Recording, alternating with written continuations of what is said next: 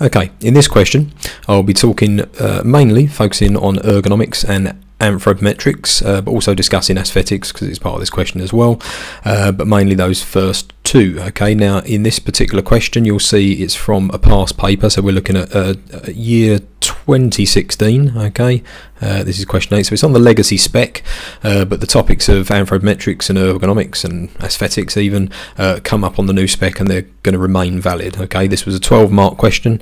At the time I was suggesting about 18 minutes a mark. That's because if you divided out the amount of marks you had and the amount of minutes you had, which was a 2-hour paper, it worked out around about a minute and a half a mark for that particular question, or all the questions on that paper. Now if we look at this question, first of all, the first thing we do is obviously we read the question. I suggest reading it through a couple of times to make sure that you're absolutely clear with what you're doing, and look for sort of command words, look for what I like to call specification points as well. Okay, so if we read through this question first, okay, so figure 6, there it is. Figure 6 is a toothbrush.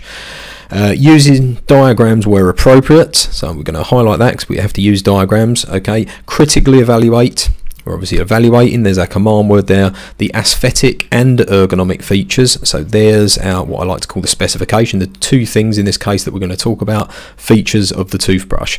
Now, as I said at the start, we talked about the diagrams there. Okay, it says you have to use diagrams, so don't not include diagrams. Don't think you're going to get away with it by just putting text in for these sort of questions, because you could seriously limit your marks in these sort of questions when it says that. Now, a lot of people might ask, well, what should I draw? How do I do the diagrams? In a question like this, I would probably suggest literally drawing a picture of the toothbrush. If you want to go a little bit further, we can actually draw individual elements of the toothbrush, but what I'd probably do is draw a picture of the toothbrush and I'd label it up as like 1, 2, basically all the things that I'm talking about in the question. So then in the question I can refer to these as figure 1, figure 2, and what these things show.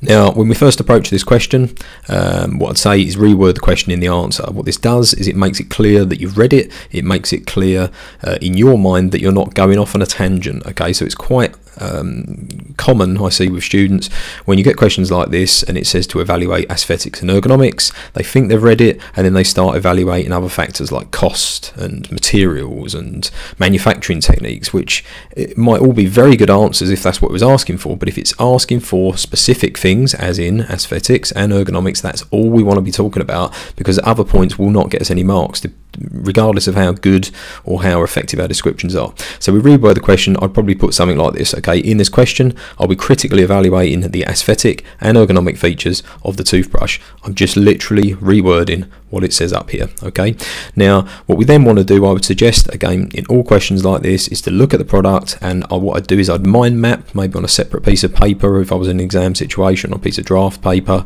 both the aesthetic points and the ergonomic points that I'm going to talk about. These could be positives, okay, so all good things. We could also think about the negatives as well, because it doesn't say list the positives or list the negatives. Okay, so we're evaluating, we're coming up with a value judgment over what we think about all the features that we're seeing in this product over here. Okay, now when you're going through the features, what I would suggest is going through the P model, so the point evidence explanation model. I'll talk about that a little bit more in a second.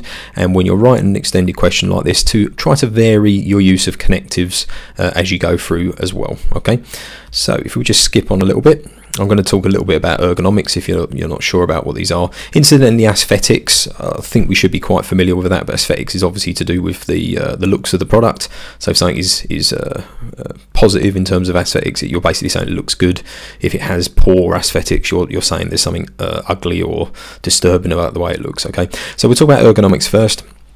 Ergonomics basically is often sometimes referred to as human factors, because obviously it's factors relating to how humans or people respond to products and how they interact with products and things like this.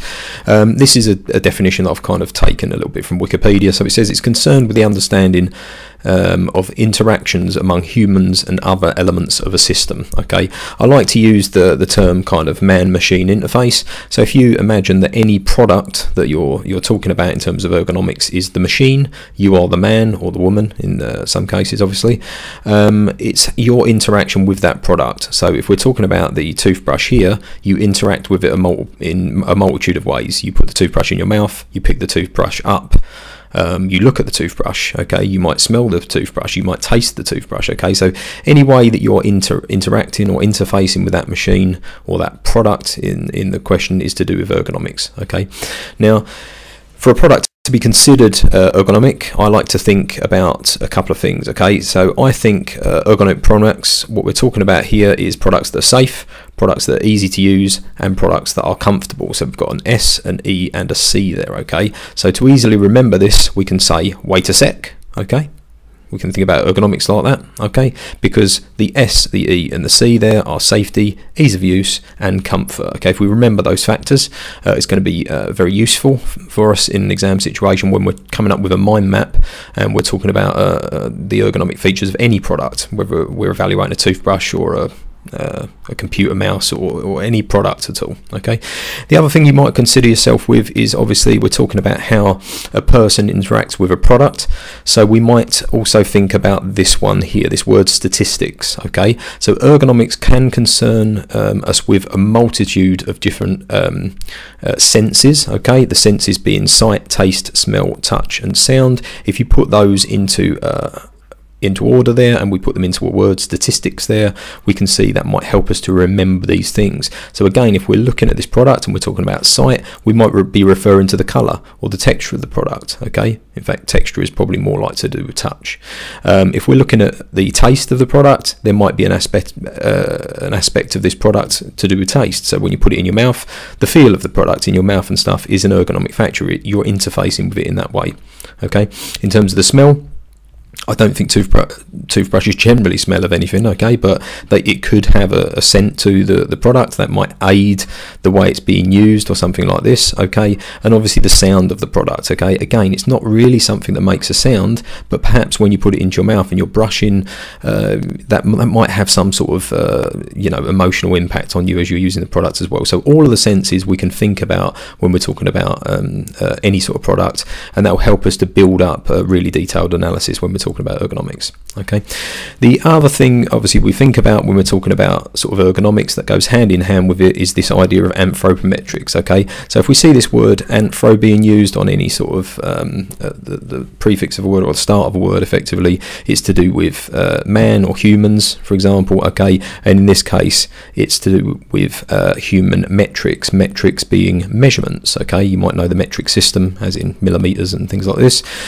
So we're talking about human measurements in this particular case, okay. So going back to the toothbrush as well, okay, the human measurements we're going to have to think about is obviously our hands going around the handle, our mouth size when we're putting the toothbrush in our mouth, and probably a multitude of other things effectively, okay. But basically anthropometrics, here we go, we've got our definition again. It's the scientific measurements of the human body. So in this case we'd be scientifically measuring hands and mouth sizes and things to allow us to make ergonomic products as part of a user-centered design approach, okay. If we want the product to be ergonomic, okay, we obviously have to think about these things, okay. The example I've got here, okay, in terms of anthropometrics, if we produce a chair that's not the right size or shape, or it's got spikes on it, effectively it's not going to be ergonomic, and it's obviously not going to fit our requirements. So if we've not taken into account the user's sizes, you know, his knee size kind of coming off here, the size of his backside, effectively where his shoulders are going to meet this thing, how big his arms are effectively when he's sitting on this chair, it's not going to make a particularly comfortable chair when we're looking at that, okay. Now when we go back to our questions that we said, we start off by rewording the question at the start, okay, and then I'd probably consider this PEE model, okay. What I like to say to remind you about this is, how do we P all over our questions? Well, the first thing we do is we come up with a point. So when we're structuring our extended question, we want to come up with our point first, okay.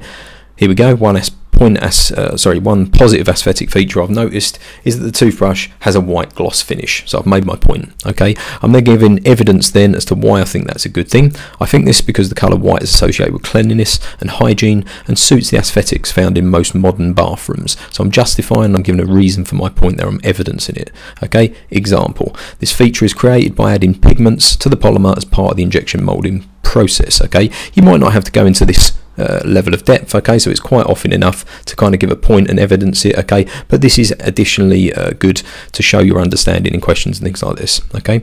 The other thing I suggested is to vary your connectives, okay, so there's a load of connectives that you could use to structure sentences and to link things together. Here's just a page there, okay, so you know I could go through these, I'm not going to, but you've got the slide there, so if you want to have a little look at those, I'd suggest perhaps, you know, having this printed out and have it next to you when you're practicing questions and things like this, so you don't use the same connective over and over again, okay. I see a lot of students writing a point and then they say in addition, in addition, in addition, in addition, and it gets a bit dry, it gets a bit boring when we're talking about the thing, okay. So what we're basically going to do, we reword our question there, we look at all our points in terms of our mind map and think about what we're going to talk about, and then when we're structuring our question, we put our point, evidence, explanation, and we vary our use of connectives as we go forwards, okay. So have a go at the question, okay, and then you can have a little look in a second at the sort of things that you might want to talk about. I'm going to put those on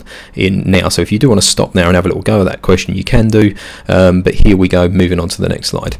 So this is some of the indicative content. This is what the exam board calls it when we're sort of awarding marks and things like this. This are the sort of some of the things that they come up with in terms of aesthetics and in terms of the ergonomic features in the toothbrush as well, okay. But again, you'll probably think of a lot of these as you're going through. So as we said, the first one there, the white gloss finish gives the hygienic appearance, okay. We often associate white with cleanliness and hygiene and purity and stuff like that, okay. There's a lot of connotations with that colour, so you can talk about that, okay. The over moulding and main body can be changed using pigments to suit different target markets, okay. So the over moulding, what we're talking about is this bit here. It's often a sort of a rubberized, perhaps a thermoplastic elastomer covering that goes over another type of plastic. Is sometimes done by over moulding. It's sometimes used in a dual shot injection moulding process, because obviously what that's going to do is it's going to give us grip and it's going to change the colour and stuff like that. And obviously what we can do is we can change this for different target markets, okay. I don't want to be stereotypical here, but the classic is that boys might like blue and girls might like pink or stuff like this. This is very changeable now, okay, but effectively what a company's going to do is they're going to research their target market there and find out what colours or designs are going to be appropriate to those particular users when they create a new product, okay. In terms of ergonomics, we've got a lot of things that we can talk about, and this is what I'm focusing on in this question, so I'll go through this a bit more. So we've got LSR, TPE or TPR there, so liquid silicone rubber, thermoplastic elastomer, thermoplastic rubbers effectively. The over moulding there, it gives an elastic property, which means it's springy in the hand, okay, so it gives you kind of grip, and it allows that to be more comfortable in the hand as well as improving grip as well, okay. And generally it probably feels a little bit nicer. If you've got a product that's got a rubbery surface, is probably going to feel nicer in your hand, okay. Now in terms of this, the next point there, the anthropometric hand size or grip diameter data has been used to design the handle of the toothbrush. What we're talking about is this diameter here, okay, where you're going to be holding it, and probably the kind of the height part of the hand there from if we're looking at a hand here, we're talking about this kind of distance here from where the palm is, effectively where we're probably going to take this. Now this is a child's toothbrush, so what we're going to be looking at is anthropometric data from the set of data for the age group or life stage of that particular user. So in this case, I don't know, maybe this goes up to 10-year-olds, maybe as low as 6 to 10, something like that, okay. And that's the sort of data we'll be looking at in terms of their grip diameter and other factors on their anthropometrics. Finally, as we said, it's shaped ergonomically to increase grip, so you can see there's kind of indentations in the handle here. That's going to make it less likely to slip out. That combined with that thermoplastic elastomer over moulding as well is going to increase grip. The handle has smooth edges, no sharp edges there. We don't want to be holding something that's probably completely square or has sharp edges, even worse, for example. And even the shape at the top here, okay, everything is smooth and rounded, because obviously this is interfacing with your hand, but also it's going into your mouth as well, okay. We could also probably talk about, I don't think I've got it on here, but I completely imagine that the polymers used in this are going to be food safe as well, because obviously that's going to be a useful sort of ergonomic feature in terms of safety as well. Here we've got LSR under the bristles, will help protect the gums or impact on the gums when we're brushing. Okay, so under here there's a little bit, it's very hard to see in the picture. I'm not quite sure how the exam board are expecting you to see this sort of stuff, but we're assuming here there's some liquid silicone rubber under there as well. It's more comfortable, so it's not going to bruise your gums. You can probably also argue that the shaping of the actual fibers itself will have slightly rounded edges as well, rather than being kind of sharp square edges as well on the end of each bristle. Okay, so this is kind of been contoured this end, so it's more comfortable when you're brushing as well. Okay, we talked about the kind of shaping of the toothbrush, but also the bobbles there as well is going to increase grip further. Okay, and then finally that little indicator panel there is quite hard to see, but in there we've got that little red bit in that middle there. Okay, that's another feature on toothbrushes that you see quite a lot, that wears down when the toothbrush needs replacing. So it's making sure again that the product's going to be safe and it's going to be comfortable for the users to use, as well as it being effectively useful and function well. Okay, so there we go. That's a bit of an analysis of the toothbrush there. Hope you kind of come up with the same sort of points, but as I say, if we go back to our first point there, okay, what we're basically doing is we want to reword the question, and then what I'd suggest is mind map lots and lots of these points. Okay, when you're mind mapping, think about SEC, wait a sec, yeah, safe, easy to use, comfortable. Think about statistics, so we've got all of those words to do with the different senses, and that word statistics makes up all those words in order. And then consider using the point evidence explanation model, and vary your use of connectives in any sort of extended question, and that will ensure that you get the maximum of the marks available. In this case it's 12 marks, so we're probably looking for at least 6 well explained points to be able to get full marks for this question. Good luck.